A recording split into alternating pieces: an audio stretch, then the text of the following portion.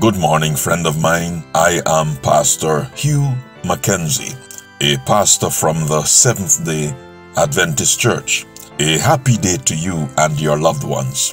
Every morning we share 2 chapters from the audio Bible narrated by Alexander Scorby and a devotional from one of the chapters shared. May you be spiritually blessed and refreshed as you listen.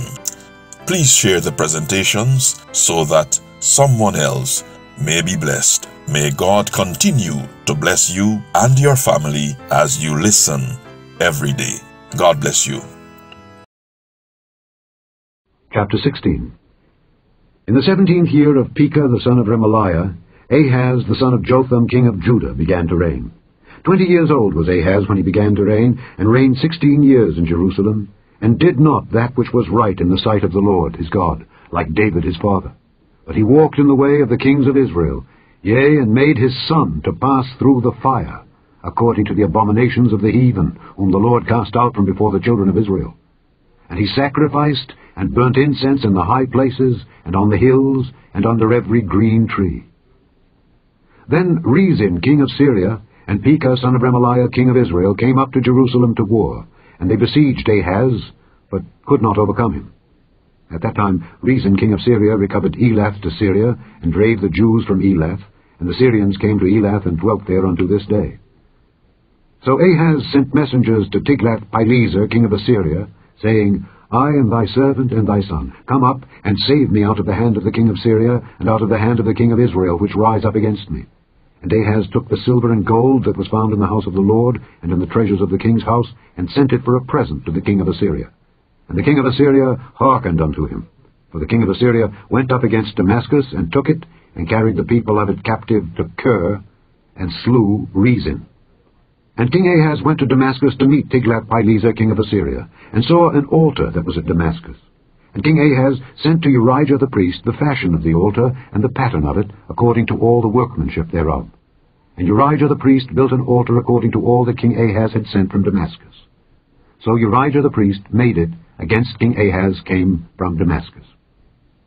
And when the king was come from Damascus, the king saw the altar, and the king approached to the altar, and offered thereon. And he burnt his burnt offering and his meat offering, and poured his drink offering, and sprinkled the blood of his peace offerings upon the altar. And he brought also the brazen altar which was before the Lord, from the forefront of the house, from between the altar and the house of the Lord, and put it on the north side of the altar. And King Ahaz commanded Urijah the priest, saying, Upon the great altar burn the morning burnt offering, and the evening meat offering, and the king's burnt sacrifice, and his meat offering, with the burnt offering of all the people of the land, and their meat offering, and their drink offerings. And sprinkle upon it all the blood of the burnt offering, and all the blood of the sacrifice. And the brazen altar shall be for me to inquire by. Thus did Urijah the priest, according to all that King Ahaz commanded. And King Ahaz cut off the borders of the bases, and removed the laver from off them, and took down the sea from off the brazen oxen that were under it, and put it upon a pavement of stones. And the covert for the Sabbath that they had built in the house, and the king's entry without, turned he from the house of the Lord for the king of Assyria. Now the rest of the acts of Ahaz which he did, are they not written in the book of the Chronicles of the kings of Judah? And Ahaz slept with his fathers, and was buried with his fathers in the city of David. And Hezekiah his son reigned in his stead. Psalm 136. O give thanks unto the Lord, for he is good, for his mercy endureth forever. O give thanks unto the God of gods, for his mercy endureth forever. O give thanks to the Lord of lords, for his mercy endureth forever. To him who alone doeth great wonders, for his mercy endureth forever. To him that by wisdom made the heavens, for his mercy endureth forever. To him that stretched out the earth above the waters, for his mercy endureth forever. To him that made great lights, for his mercy endureth forever. The sun to rule by day, for his mercy endureth forever. The moon and stars to rule by night, for his mercy endureth forever. To him that smote Egypt in their firstborn, for his mercy endureth forever. And brought out Israel from among them, for his mercy endureth forever. With a strong hand and with a stretched out arm, for his mercy endureth forever. To him which divided the Red Sea into parts, for his mercy endureth forever. And made Israel to pass through the midst of it, for his mercy endureth forever. But overthrew overthrew Pharaoh and his host in the Red Sea, for his mercy endureth forever. To him which led his people through the wilderness, for his mercy endureth forever. To him which smote great kings, for his mercy endureth forever. And slew famous kings, for his mercy endureth forever. Sihon, king of the Amorites, for his mercy endureth forever. And Og, the king of Bashan, for his mercy endureth forever. And gave their land for an heritage, for his mercy endureth forever. Even an heritage unto Israel his servant, for his mercy endureth forever. Who remembered us in our lowest state, for his mercy endureth forever. And hath redeemed us from our enemies, for his mercy endureth forever. Who giveth food to all flesh, for his mercy endureth forever. O give thanks unto the God of heaven, for his mercy endureth forever. Good morning, friend of mine. A happy Sabbath day to you and your family. We can say with conviction that this is the day that the Lord hath made. We will rejoice and be glad in it. May God's special blessing attend you and your family as you worship Him on this His holy Sabbath day. Today we are focusing on 2 Kings chapter 16 and Psalm 136. I'm reading now 2 Kings chapter 16 verse 1 to verse 3. The Bible states, in the 17th year of Pekah, the son of Remaliah, Ahaz, the son of Jotham, king of Judah, began to reign. Ahaz was 20 years old when he became king, and he reigned 16 years in Jerusalem. And he did not do what was right in the sight of the Lord his God, as his father David had done, but he walked in the ways of the kings of Israel. Indeed, he made his son pass through the fire, according to the abominations of the nations, whom the Lord had cast out from before the children of Israel. Today's message is entitled, Can People Do That? Can people do that? The face of evil. Can people do that? The face of evil. Let us pray. Father, we pray that your holy angels will hover over and around those who are listening at this time. May we hear you speaking to us through your word. For Christ's sake, amen. The BBC article published on April 20th, 2015 read, quote, Utah woman Megan Huntsman jailed for killing babies. End of quote. Utah woman Megan Huntsman jailed for killing babies. The news article continued, a woman in the United States of America, in the state of Utah, who admitted killing 6 of her own newborn babies, has received a sentence of up to life in prison. Megan Huntsman, 40, was arrested a year ago after the bodies were found in cardboard boxes in the garage of her former house. In February, she pleaded guilty to 6 counts of murder. A judge in the city of Provo gave her the maximum sentence of at least 30 years and up to life in prison. Police said that the babies were born between 1996 and 2006 and were suffocated or strangled by Huntsman immediately after birth. They said she put the bodies in plastic bags and packed them in boxes in the garage of her home in Pleasant Grove, about 45 miles south of Salt Lake City. She left the boxes behind when she moved out of the house, and they were found by her estranged husband, Darren West, last April. A 7th baby also found there was believed to be a stillborn. Police said that Huntsman had been a heavy methamphetamine user and did not want the babies. In court papers, she said she wanted to take responsibility for the debts. Oh, friend of mine, that is how cold and callous and unfeeling we can become without a relationship with Jesus. If she did not want to keep the children, she could have at least given them up for adoption, but she made the choice to kill them because she did not want them. Additionally, Jesus could have given her victory over her drug habit. Jesus could have given her victory over her drug habit. Friend of mine, the Bible speaks of another dispassionate and similar evil committed by King Ahaz. We say that again. The Bible speaks of another dispassionate and similar evil committed by King Ahaz. The Bible declares in our passage for today, in 2 Kings chapter 16, verses 1 and 3, the Bible says, in the 17th year of Pekah, the son of Remaliah, Ahaz, the son of Jotham, king of Judah, began to reign. But he walked in the way of the kings of Israel. Indeed, he made his son pass through the fire, according to the abominations of the nations whom the Lord had cast out from before the children of Israel.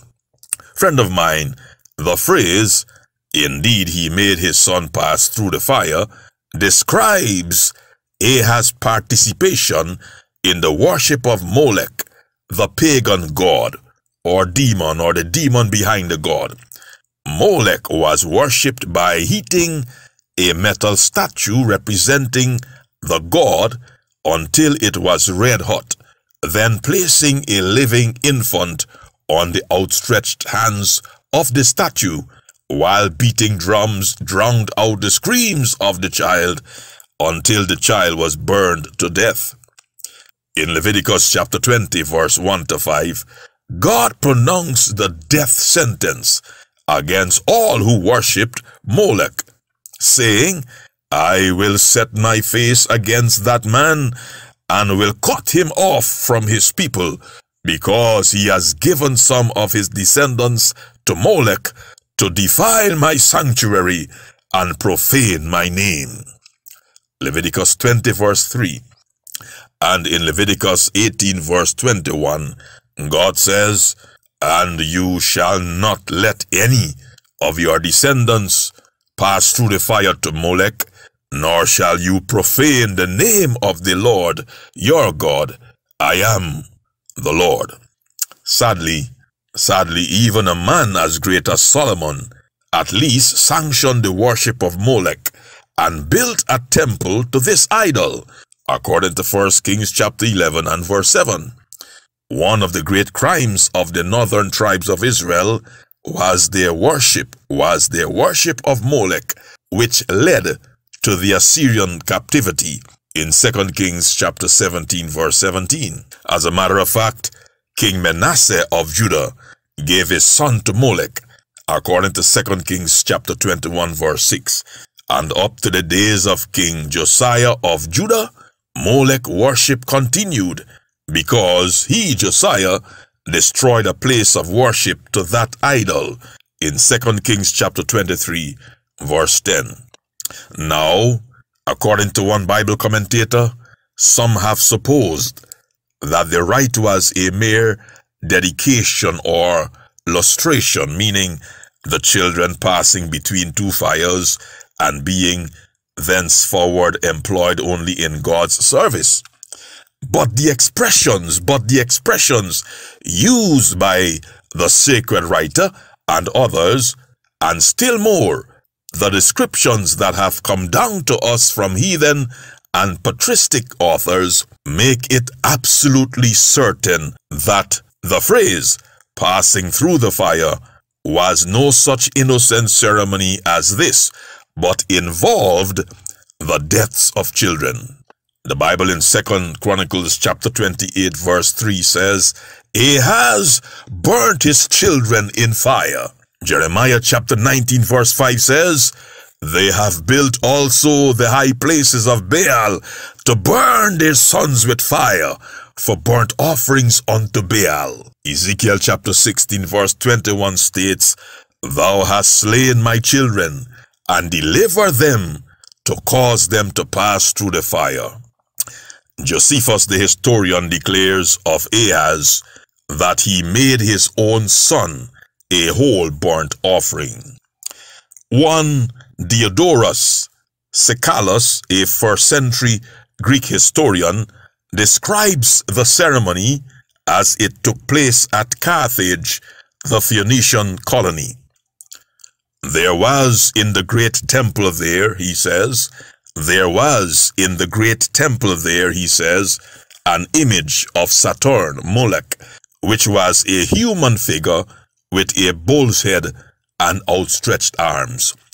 This image of metal was made glowing hot by a fire kindled within it, and the children, laid in its arms, rolled from thence into the fiery lap below. If the children cried, the parents stopped their noise by fondling and kissing them, for the victim ought not to weep, and the sound of complaint was drowned in the din of flutes and kettle drums. Mothers, said Plutarch. Plutarch was a Greek biographer and author born in the 1st century. Plutarch says, mothers stood by without tears or sobs. If they wept or sobbed, they lost the honor of the act, and the children were sacrificed notwithstanding. The only doubtful point is whether the children were placed alive in the glowing burning arms of the image, or whether they were first killed and afterwards burnt in sacrifice. But the description of Diodorus seems to imply the more cruel of the proceedings, where the children were placed alive in the arms of the burning idol. King Ahaz did according to the abominations of the heathen, whom the Lord cast out from before the children of Israel. Concerning the practice of this terrible rite by the Canaanitish nations, at the time when Israel invaded Canaan and destroyed many of the Canaanite cities, we can read references like Ezekiel chapter 18 verse 21, Deuteronomy chapter 12 verse 31, Deuteronomy chapter 18 verses 9 and 10, Psalm 106 verse 37, and Psalm 106 verse 38. Oh, friend of mine, that is how uncaring and callous we can become when Jesus Christ is not in control of our hearts, offering children up to idols, your own children, our own children. That is how uncaring and callous we can become when Jesus is not in control of our hearts, when we are controlled by devilish doctrines and religious ideas. We end up beating our wives, abusing our children, robbing the poor, sending innocent people to jail, recommending surgeries for more money when we know that the condition can be cured outside of surgery. We end up giving students a failing grade for whatever reason, even though we know they have passed, not taking into account the money they have sacrificed to take the course. We end up having affair after affair without regard to how they are hurting our marriage partner. We end up following the same devil who tempted Ahaz to offer his children as human sacrifice. Oh, friend of mine, when once the restraints, hear the preacher, when once the restraints of God's word and his spirit are rejected, no one knows to what depths of degradation they may sink. So never say, I could never do that, I could never do that. No, if Jesus is not in our hearts, we can end up doing the worst and vilest of evil deeds. Because when once the restraints of God's word and his spirit are rejected, no one knows to what depths of degradation they may sink. Secret sin or master passion may hold them captive, as helpless as was the demoniac of Capernaum, and they can end up doing deeds similar to what Ahaz did. in our text for today.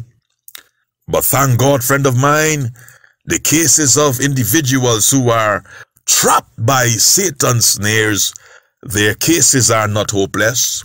Oh, friend of mine, the means by which we can overcome the wicked one is that by which Jesus overcame the power of the word of the living God. We say that again. The means by which we may overcome the wicked one, Satan, is the same means by which Jesus overcame, which is by the power of the word of the living God. God does not control our minds without our consent, though. But if we desire to know and to do God's will, his promise is ours. His promises declare, ye shall know the truth, and the truth shall make you free.